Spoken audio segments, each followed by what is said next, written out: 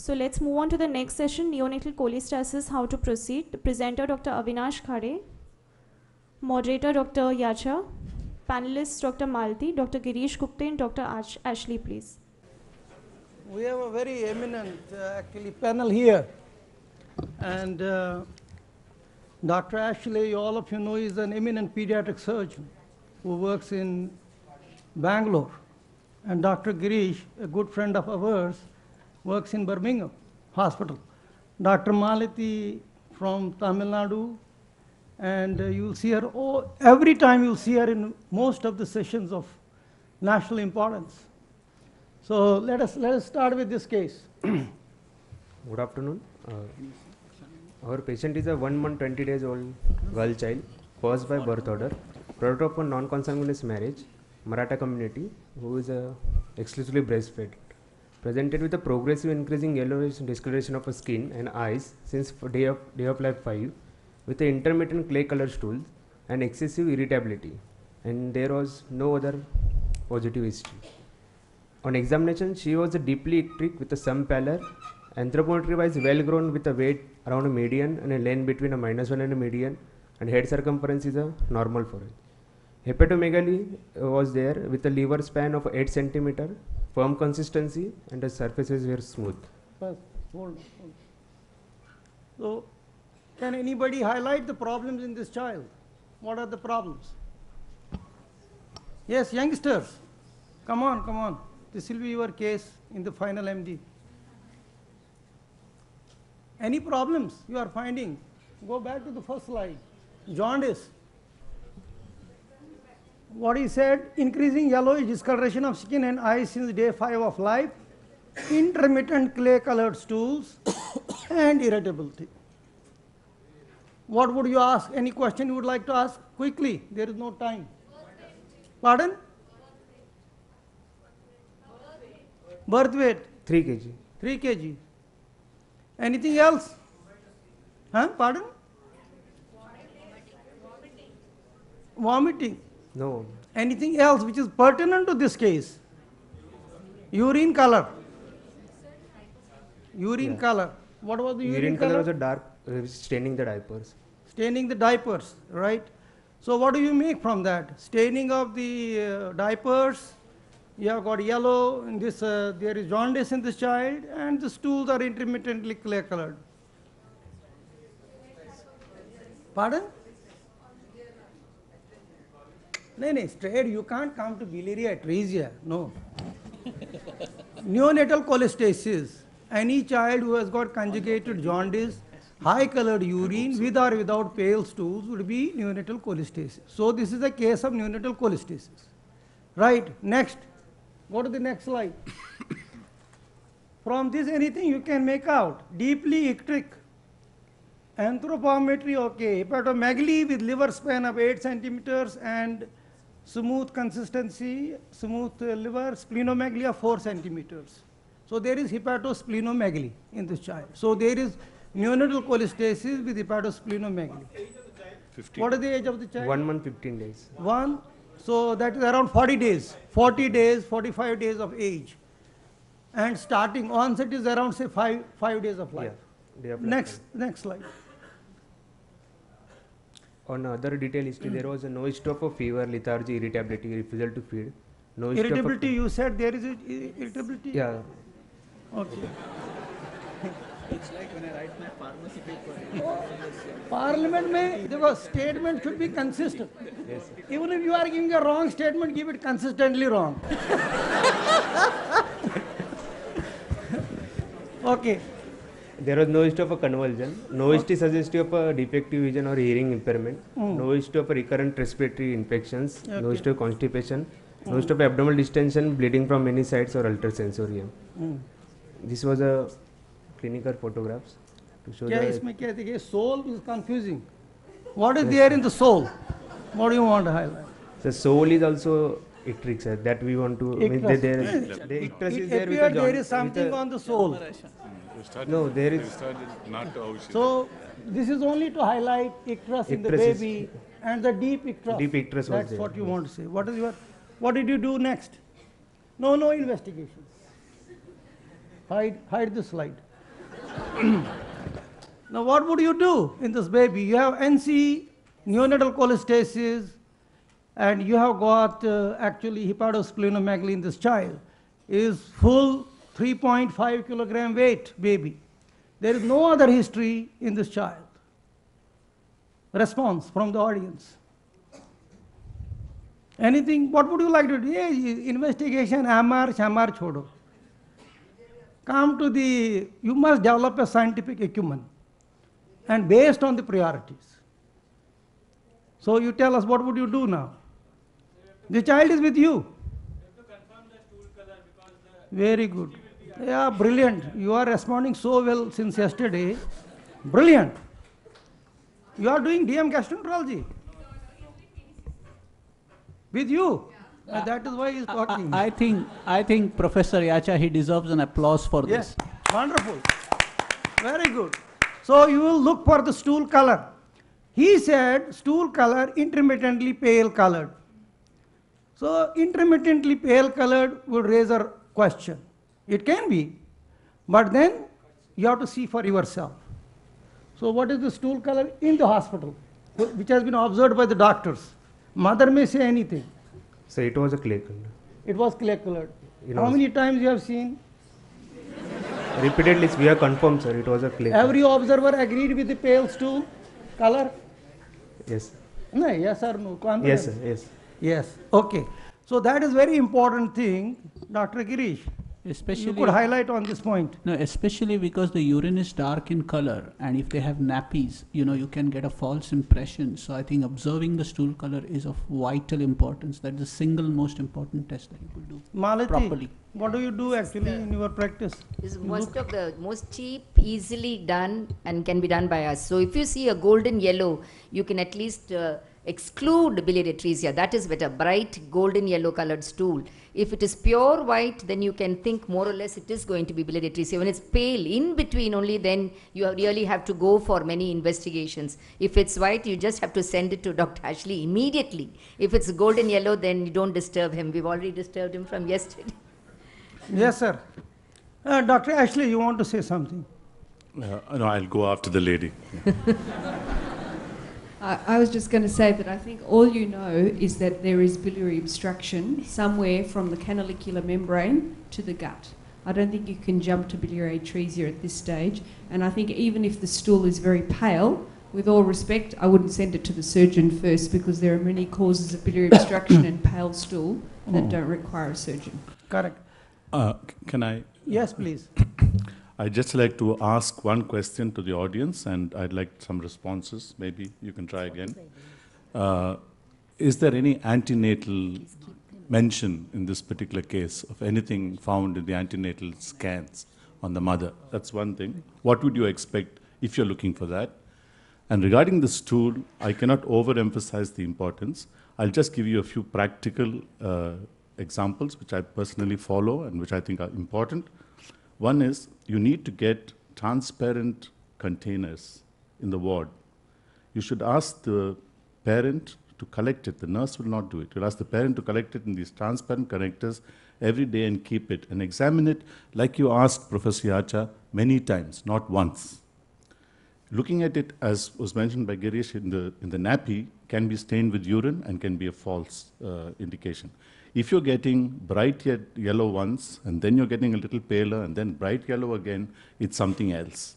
So I think these practical things are very important, and this is a very simple way of, going forward. Right. Sometimes what happens, I'm just joking, so baby doesn't pass the stool. Sir, टटी नहीं कर लिया, मैं पता नहीं colour क्या है, तो क्या करेंगे उस वक्त? Anybody can tell me, residents, use your common sense. What would you do? You have to see the stool. PR examination you can do, insert a little finger, and you can have the color of the stool. PR, little finger, not index. Very important. Now, sometimes it happens. Very rarely, but it can happen. So you have the tools at hand. And nurses, obviously, what Dr. Ashley is saying, they don't perform their duties as we are expecting them to perform, even with the best of the best salaries in the government sector as well. Next, please. This way investigation, hemoglobin were 7.7. So what would interest you in the investigations here? Allow anybody to do it. What you should look for? Here the panel hai. What would you look for? Yes, sir, ILBS. The first thing is we have to confirm a conjugated hyperbilirubinemia. No, you tell us now from this. What are you finding? The first thing LFT Go to the mic. total bilirubin of 7.9 with direct of 4.6, so that is definitely a conjugated hyperbilirubinemia. What will be your next priority? Fine, agreed. Next thing in the investigation. Next, the alkaline phosphatase and GGT are high, suggestive of cholestatic. Now you would give importance to GGT or alkaline phosphatase? GGT is more important. What is the GGT level here? 262 is high. What is the normal level? More, it's high, sir. GGT It's is high. It's high. Okay. What else? The rest Anything else? Would you give any importance to the transaminases, SGOT, SGPT or ALT, AST? Not in this case here, but actually this is a well-thriving child. If you have a low birth weight, preterm babies, then we could have thought of intrauterine infant. In that case, वो बंद कर दो. Intrauterine बंद करना है.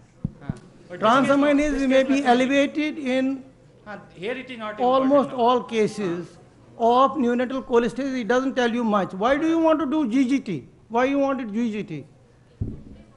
What is the importance of GGT in this case? Cholestasis. No, what cholestasis is intrahepatic also. Cholangitis. Because in biliary atresia, gamma GT may be high, it is high usually, and else your PFIC DDs, what we were talking in the earlier case, low, high or normal. So that is the importance. Otherwise there is nothing much in the LFT. Next please. Next investigation, what would you do? Anybody?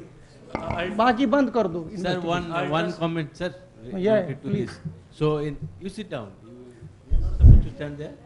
Yeah, he is brilliant. He can go into the DM if he answers very well. Just to stress the same point, the liver function test, you will look for only two things. One is conjugated bilirubin and GGT. GGT not to diagnose biliary atresia, but to see low or normal gamma GT.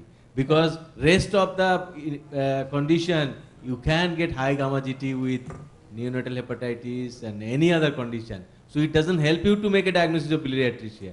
Gamma GT will look for normal and low to find out type 1 or type 2, especially type 2 PFIC. Is that right? It is only an indicator, not diagnostic. So what would you do? The next investigation would be what in your chambers? Yeah. No, not you. No, always no. Always give vitamin K. Before actually you see the child, touch. With cholestasis, give vitamin K. Always. Very important. Next. Now what would you do? Ultrasonography. Wonderful. अभी आप थोड़ा सा रुक जाना बाकी लोग कहेंगे. What is in ultrasound? What would you ask for? Radiologist. Not that जाओ ultrasound करा दो. वो नहीं. हाँ? Pardon? Gallbladder. क्या? Presence, absence. Milk-free diet. Fasting ultrasound. Very good. Fasting ultrasound, and then what would you do next? Ask the radiologist. वो ऐसे खुद नहीं करेगा. And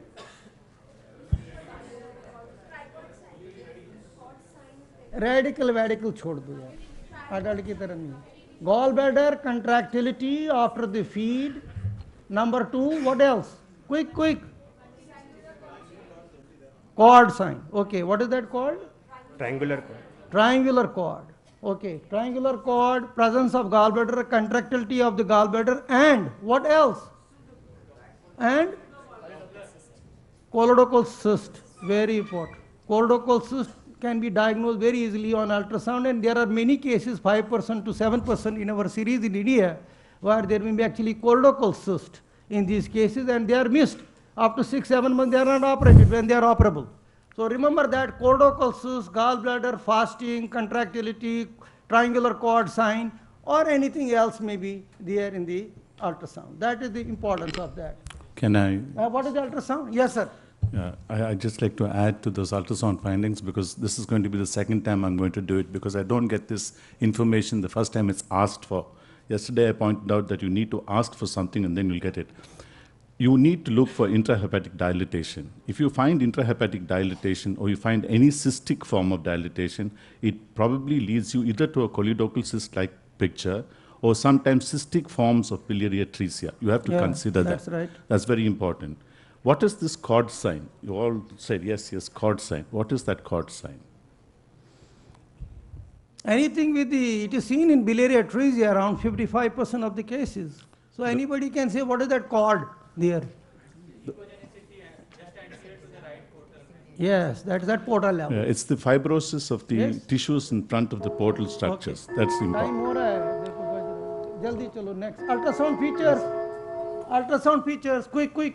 Ultrasonography showed the mild hepatosplenomegaly with a no alteration of a ecotexture and normal CBD without any malformation of a biliary system. The gallbladder could be visualized. So is it adequate, inadequate? Inadequate. So that information has not come. So we should ask for that information which is not available here. Next please, what is the next investigation? Next, what would you do? Quick. Now ultrasound is showing you the gallbladder is present but it is not contractile. There is a, let us say, triangular cord sign present. And what would you think of? What would you think of with these triangular cord sign present, gallbladder is present but it is not contractile, or is it partly contractile, some contractility is there? What would you think of? Biliary atresia, okay.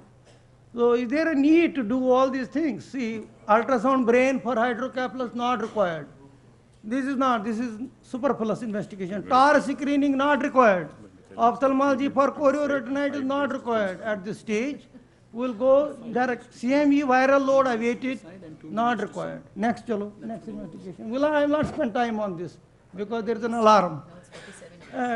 Then tell us further. What have you done? HIDA scan showed a good uptake but a poor excretion. I have to interrupt. There was no point of doing a HIDA scan over here. This child needs to go to the surgeons. Sir, Dr. Gupte, there is one more point here. Just see, the HIDA scan showed good uptake but poor excretion of the same. What does it mean? Is there excretion or no excretion? The stool color dictates it. You really do not need to Okay. waste time for a HIDA scan where your stool Finally, is what clear. MRCP is not required. May I interrupt, sir? Yes. You have 2 minutes more to discuss and 5 days more to send the child to me. Already. Because this is the biggest problem. This is the problem of biliary atresia, the yellow sign in the UK, right across the world, and our own experience after 220 biliary atresia patients that we have treated. No. This is the problem, and I think Chairman is trying to emphasize that. See here, you see, she was subsequently started on ganciclovir. You will get CMV positivity.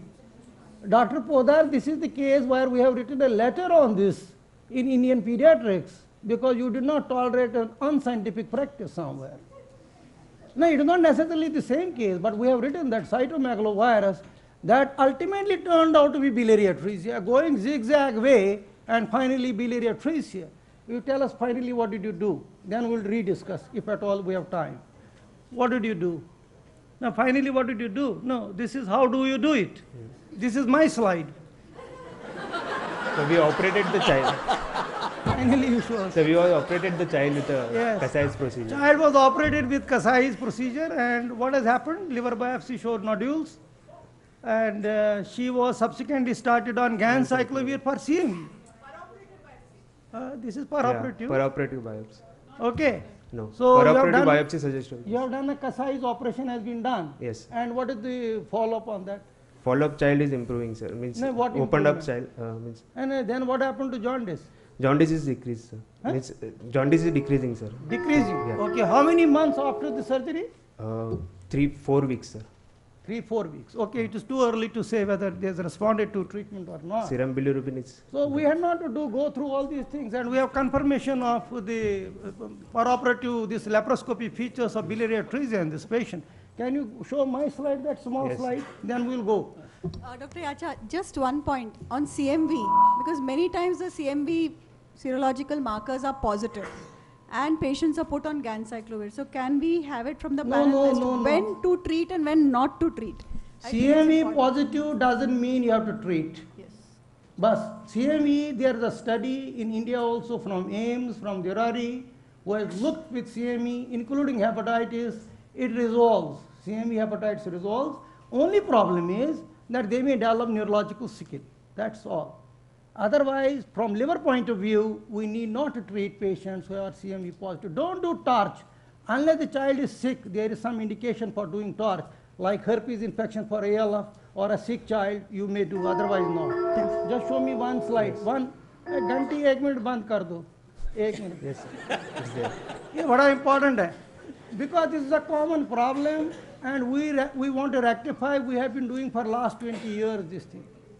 But there are changes in this country, good changes have taken place, referrals are now on time, biopsies are being done, scans have been avoided, torch is being deleted from the protocol. So you see, does the urine stain diapers, yes or no? What is the stool color? Yellow, confirm, confirm, confirm, pale, not sure, worried, fast track. If it is pale and not sure, although the child will look normal to you with good weight.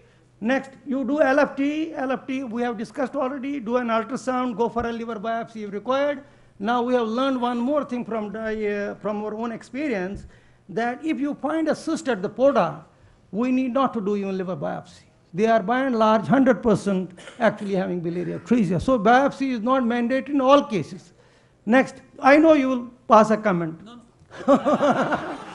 Pale stools, consider biliary atresia, and ultrasonography best bet for colorectal cyst and also some features, liver biopsy, and plus minus in certain situations where stool is ambiguous, you are not able to decide, and you have to give priming with phenobarbital or UDCA and do a HIDA scan in certain situations. And then maybe at times in a very rare situation we may do ERCP at times, but again to find out intrahepatic colorectal cyst, but it is actually there are problems with ERCP as well. Next slide, and this is the triangular cord sign. Next, please. And that is what you will do. Will not even do torch. Will not go nuclear scan. Simple 4 steps for biliary atresia diagnosis. And I am sure you will learn to look at the stools and do justice with the patients. Sir, I'd like to make a point regarding CMV hepatitis. Treating IgM CMV positive is wrong. CMV hepatitis is diagnosed on the basis of a liver biopsy tissue which shows CMV PCR positive. So there has to be a intranuclear inclusion bodies. देखो बेटा अभी तो छोटा है मैं बता दूँ ऐसा है don't teach. We know breastfeeding has to be stopped in certain conditions. Yet we don't tell it to the press. We don't tell openly every pediatrician because it is going to set a wrong trend.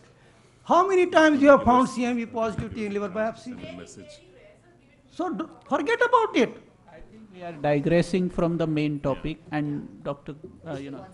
Yes, sir. Dr. Ashley, your comments. Can I have a minute? Yeah.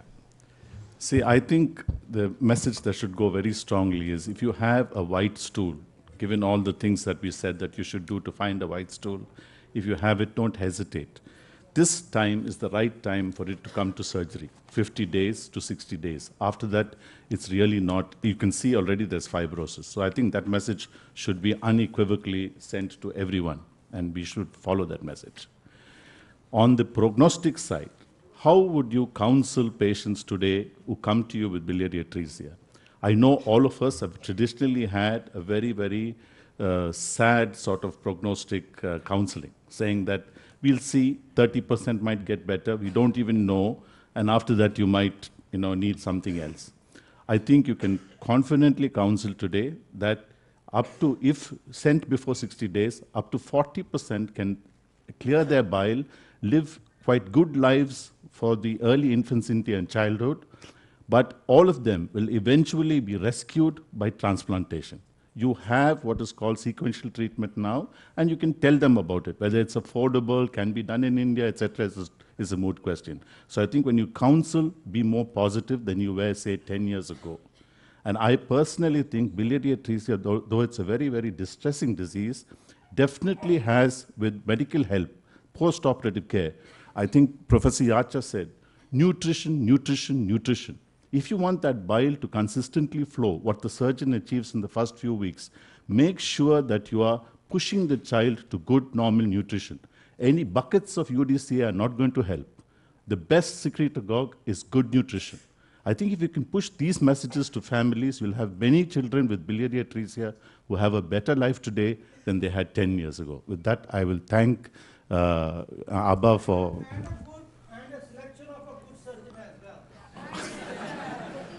Doc, can I make one point, please? No, I will defer to the lady. Dr. Heidi. The lady.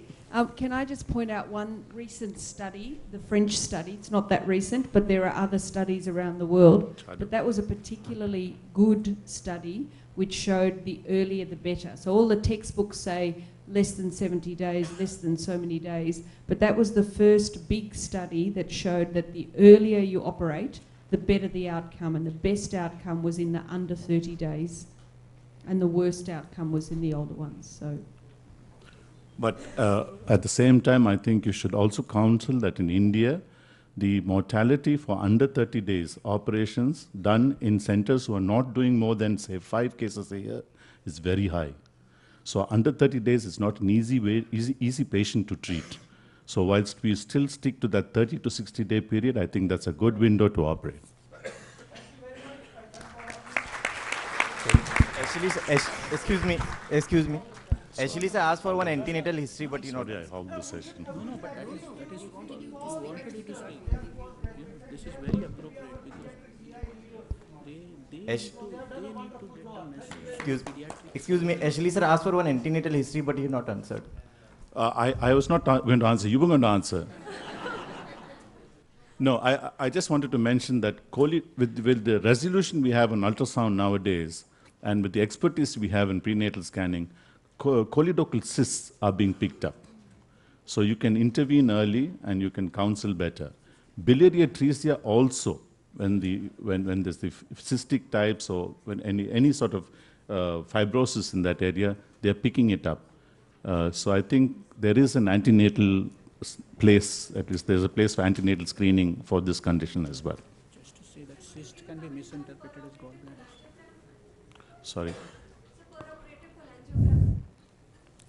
Yeah, that's the study that we use to define one from the other and to define the type of biliary atresia. I can't go into that as a surgical problem, but the peroperative cholangiogram, I think, is the gold standard and the final court of appeal.